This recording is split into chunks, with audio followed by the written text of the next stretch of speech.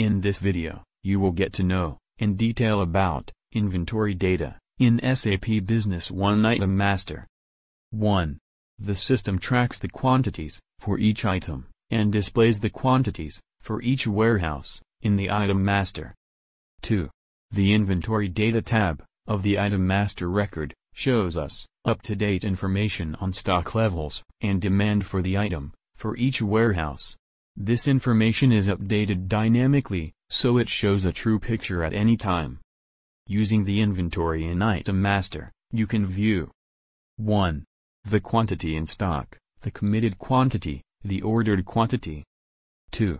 The committed quantity represents a reserved quantity, such as the quantity ordered by customers, needed for components on a production order, or the quantity set aside, for transfer to another warehouse. 3. The ordered quantity represents either quantity ordered for purchase by your company but not yet delivered, or the quantity on production orders, for an item produced in-house, or a quantity requested from another warehouse. 4.